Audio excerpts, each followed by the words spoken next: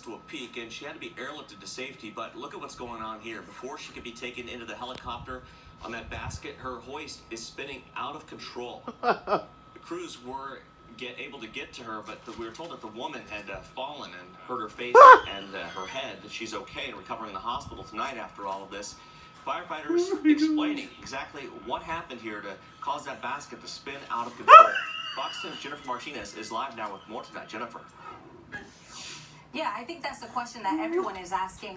What happened here during this rescue? Now, as dramatic as this may seem, the rescue seemed, Mark, firefighters say that this is very unusual, but it does happen, and they are trained to mitigate this from happening. Take a look at this Sky Fox video that you guys just saw on your screen.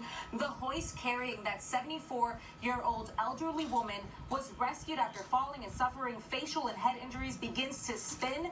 As she's getting lifted to safety, the hoist starts spinning faster and faster as it gets closer to the helicopter. And the reason why we're seeing the hoist going up and down is because they were trying to stop it from spinning, but that didn't work. Now, again, everyone is asking, what happened here? Well, here's the answer. When it's down low towards the ground, it's not as subject to as much to the rotor wash of the helicopter that's coming down through the rotors. But as the basket comes up and it nears the helicopter, the basket will start to interact with the rotor wash of the helicopter, and that's when it tends to spin. And once the windmill, the fireman on the ground will pull on the line to add tension to prevent that.